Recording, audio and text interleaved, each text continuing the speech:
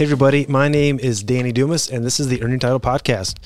Today is a follow-up to last podcast about stress. My friend Harold Love, he's a medical health professional, retired police officer, and we had a really good in-depth talk about stress and dealing with stress and managing stress. And this is a follow-up to that because one of the things he mentioned, and we didn't go into much detail, was how important fitness is and how important being healthy is, and specifically exercising, working out to mitigating the negative factors of stress. And we talked about, obviously, stress is a mental thing. It wears you down. It can cause you to have changes in behavior, but it is also very physical. And it's a good thing. Our stress response is how we respond. It's the fight or flight. It's something bad happens, and our body prepares us physically to do something, to fight, to flee, to do something.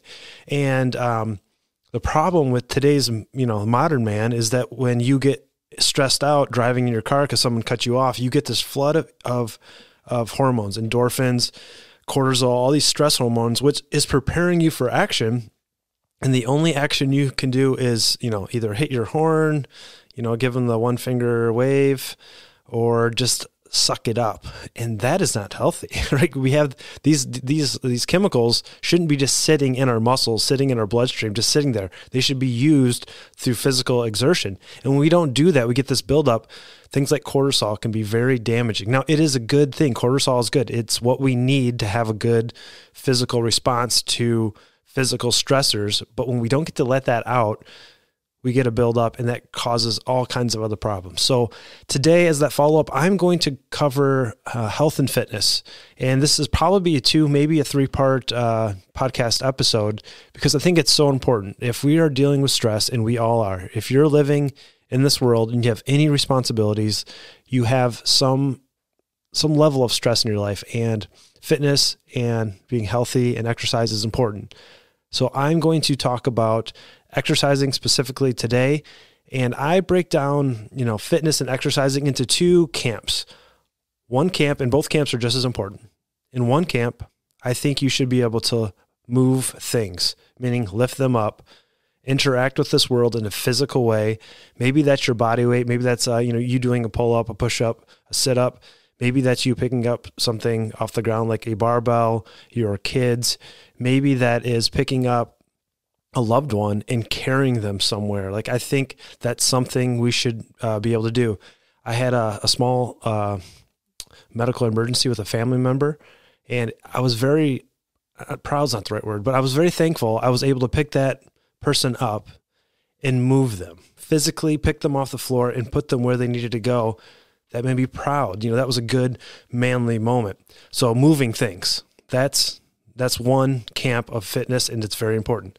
The second camp of fitness is to move yourself, meaning running or moving over long distance, or maybe even just moving quickly. I think we need both. I think as men, we should have the ability to move as fast as we've ever done. We should be able to reach our peak speed, move quickly for at least 1 minute. Now, more would be better, like to go all out for 1, 2, 3 minutes would be awesome. Now, the way the energy systems work in our body, we're really actually not designed to go at 100% for more than 30, 40 seconds. But that all out, 80, 90% effort for several minutes, I think is really important. It is a skill. It is, oh my God, my house is on fire. I need to run in there, grab my kids, pick them up and take them out. Like that is what fitness is, right? It should be how we interact with the world. That's one. Being able to go cardiovascularly all out for several minutes. The second one of the move part, moving yourself, is to move a long ways. I think it is a fundamentally DNA thing that humans are meant to move long distances. I think we're supposed to go for walks. Well, now, if you want to lose weight, I don't think walking is the best way to do it, but it is the best thing for your mental health. We should be walking every single day. It's why that 10,000 step number has been pushed so much, because we are better, we're healthier, we're mentally more stable when we get up and move. So we should be able to move fast, and we should be able to move a long ways. We should be able to lift our body weight. We should be able to lift other people's body weight. And we should be strong. So today, we're going to talk about the strength side of the health and fitness camp. in 2009, as a firefighter, I became an officer, and I realized that, I'm doing some research and study, and I realized I'm responsible for the lives of the men and women that I'm going to lead. And I looked at the research and what is going to kill myself or my fellow firefighters, and I want to try to prevent that. And the number one cause of death in the fire service is cardiac arrest, heart attacks, or some type of cardiac event during an emergency. So I thought, well, how do I mitigate that? I know, I'll get in shape. So individually, I made a commitment that I am going to be an in-shape firefighter. And I wasn't really out of shape. And I've gone up and down, whether I was super healthy, not that healthy, but for the most part, I've stayed in shape the last 24 years. Well, now I'm responsible. I said, well, you know what? I want to help my guys become healthy, to stay in shape. How do I do that? I went and got my license as a personal trainer. I took the class, I took the test, I passed. And then in order to kind of exercise that, I actually started a business where I did a small group coaching where we would get together with 10 to 15 people, meet in a gym. We would work out for an hour. I did that for several years. I had some really great success. I helped people lose hundreds of pounds, and it was awesome. So I got to develop this, I got to lots of sets and reps on helping people work out, helping people get in shape. And just yesterday, I had a friend reach out. He's like, I'm going to the gym. It's been a really long time. What should I do? What is that first thing? And so the program I'm going to share with you is very basic. So if you're an advanced lifter, if you have a very complex system where you go in and you got multiple body parts, it's chest, back day, all that, this might be elementary to you. Now, I hope you stay because there's probably going to be something you don't know, but this might be elementary, but I'm going to go very simple on the most simple program I've seen that gave me personally, this is what the program I followed to get stronger than I've ever been in my entire life. And the program is called 5x5. Now, there is a company called StrongLifts that has created an app and really promoted this 5x5 workout, but it didn't start with an app, although I recommended it. I used it. I have used it, and I continue to use it. In 1958, this guy named Reg Park, he bodybuilder, real big dude. He eventually became a mentor of Arnold Schwarzenegger. He published a book about this 5x5 workout and the benefits of it. And this is a barbell workout. So if you're not familiar, dumbbells are individual weights that you put in your hands, and they have weight. Usually there's a small bar with weights on either side. A barbell is a long bar, 5, 6, 7 feet, depending on, what kind of bar you get. And there's a big collar on the end, and you slide plates on the end, and it's one big bar. That is a barbell. And all the exercises we're talking about have to deal with a barbell. So this is a barbell-only workout. And it is, when we say 5x5, what I mean is you're going to do 5 reps for 5 sets. So it's very simple. It's 25 movements for each exercise, 5x5, 5 sets of 5 reps. What are the exercises? And this is I don't know if genius is the right word, but this is why this is awesome. There are only 5 exercises. That's it. You don't have to, there's not 27 things you have to remember. It's very simple. So there's 2 workouts. There's an A workout and a B workout. A workout is a back squat. A back squat is where you put the bar on your back and you lower the weight in your body down. The goal is to be below parallel, meaning your hips are going to go below your knees, and then you stand up. That is a squat. You would do that 5 times. You would take 1, 2, or 3 minute rest, depending on how heavy you're going. You would do that again 5 times. You would do that for 5 sets.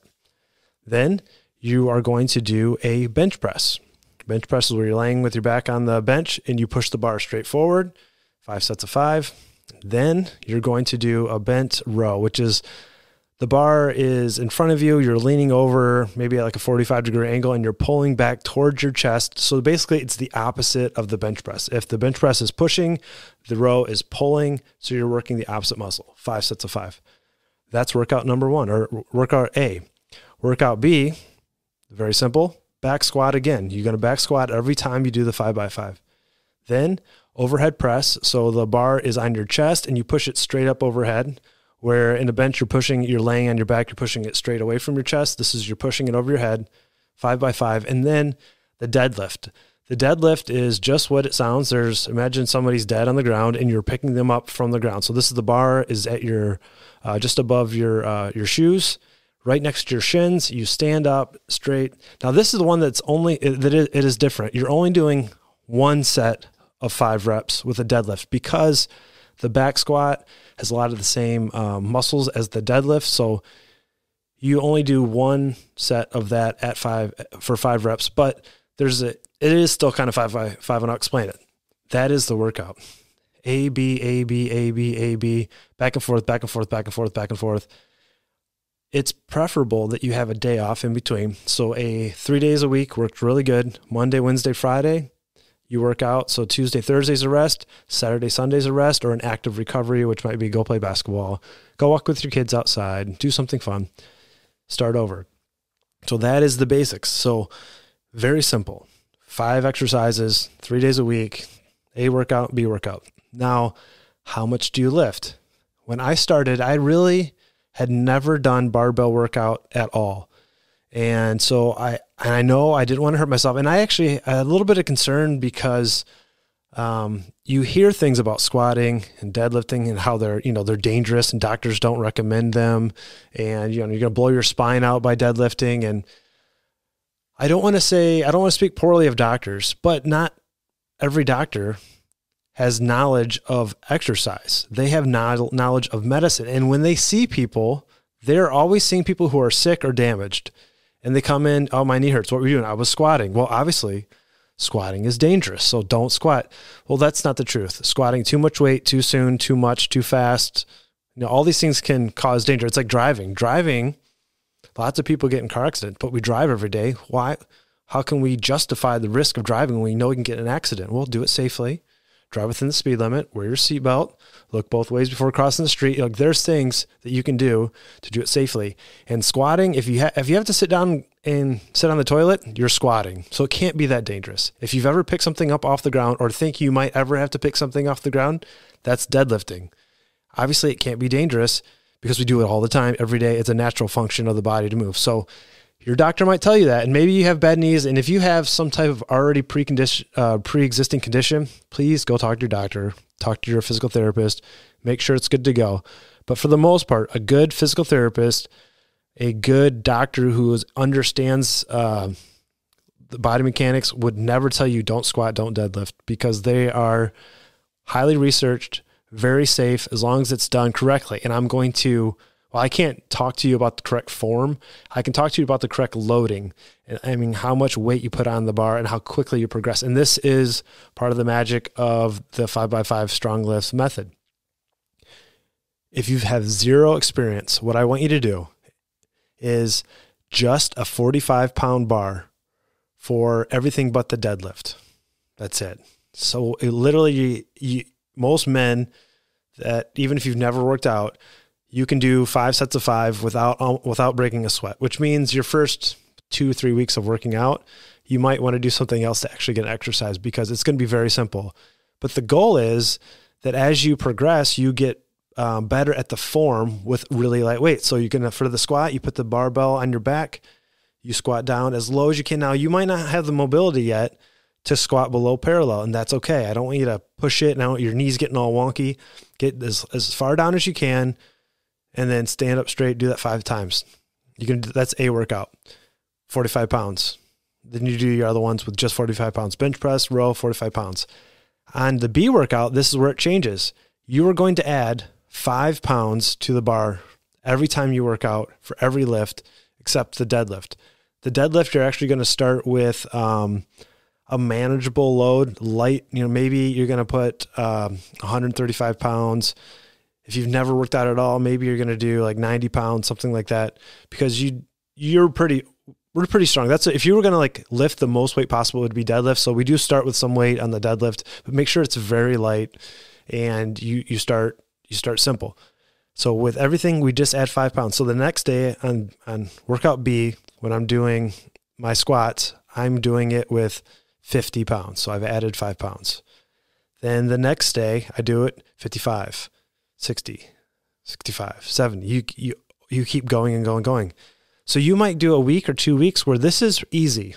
And I don't want you to jump ahead if you've never worked out before. think of this as like paying your dues. You have to kind of earn the weight on the bar. And it's kind of exciting. You can see it go up quickly. You might not be getting even really that much stronger because the weight is not challenging yet, but you're improving your form. If you have poor form, like you miss, like something feels weird, your legs aren't right, something, you're not going to hurt yourself because the weight is so light, but you're increasing. And then eventually you're going to get to a point like, okay, this is a workout where when you start, you might not have any rest between your 5x5. Like you do 5 sets of 5, you might do them in a row. You might do 25 back squats in a row. No big deal. But then you're going to get to a weight, it's get a little heavier. Give yourself a 1 minute rest in between.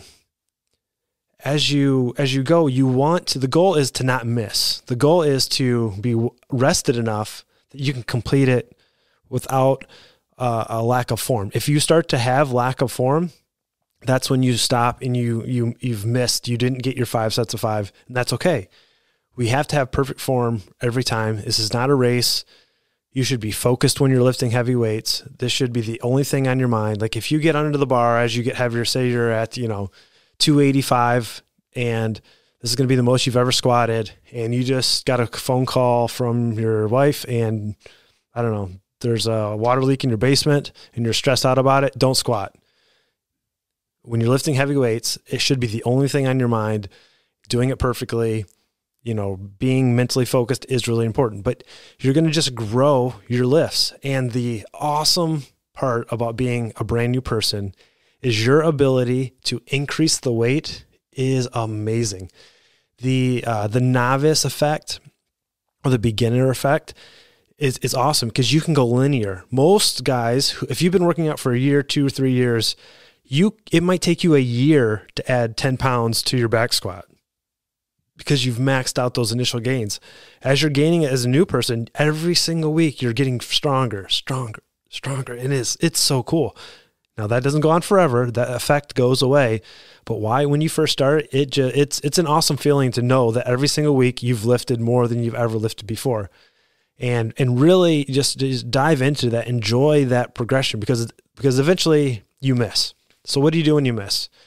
When you miss on a workout, meaning, you get to 225 on the back squat and you do 5 sets and you're on your 5th set and you don't get all 5, you get 4 instead of 5. You just can't do that 5th one. You're just not feeling it. No big deal. So you were at, let's do 200 because math is easy. So you're at 200 pounds, you drop 20%. You drop 10%.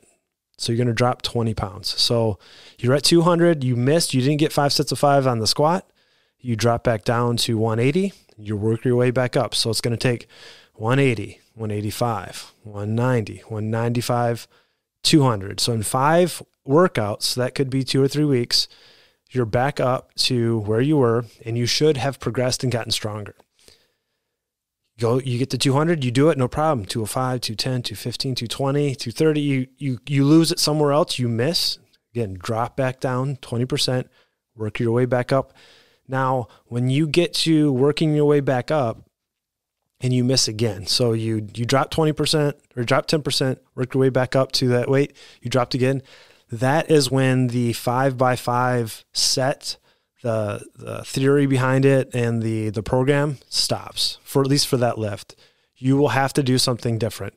It might be 5x3, it might be 5x2. You might have to switch up how many days you're squatting. You can't squat every day because you've gotten to the point where you no longer have linear growth and it's going to stagnate and it's going to take you, now you have to train, now you have to do some more things, but don't worry about that. You might get 3 months, you might get 6 months, you might get a year of linear growth. And that's pretty cool. That's a cool thing. And that's the benefit of this system of it's progressive. You know exactly what to do. It's only 5 exercises and it's just so simple. Now, if you're 6 months in and you're starting to get bored, and boredom is a real thing, and it is why something like CrossFit, I believe, is very popular because it's different every day. It's varied. And there's some benefit to that. Mentally, it's cool to do something varied. Getting strong though requires training. Now, it can happen in random workouts. And I'm not saying you can't ever have a random workout, but if you want to get as strong as possible, progressive overload is important. There's a couple other things that are important. you have to stress your body out, which is what progressive overload is, meaning you're lifting more weight than you have before, or more reps, or more something, but then you have to recover.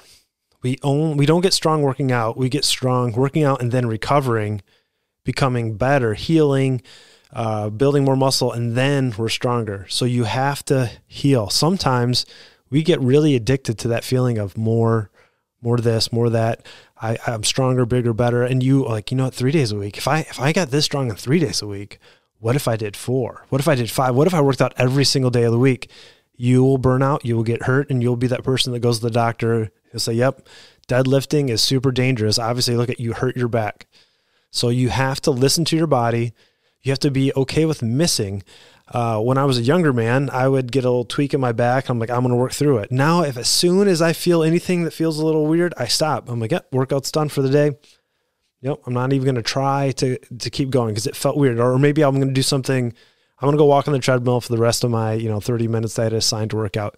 You have to listen to yourself, because if you don't, you can have injuries, and injuries take time, and time away from fitness, time away from working out, exercising will result in losses of fitness. There's no other way around it. If you're not consistently doing something, you will lose it. So it's much better to go slow, listen to your body, fully recover, and then keep growing. So that is what I would recommend. Now, there are some assistance exercises you can throw into the 5x5. A lot of those are just body weight. Like say, I really want to work on something that maybe you have a job that's physical and there's something you want to do to help improve the muscles that you use for that job.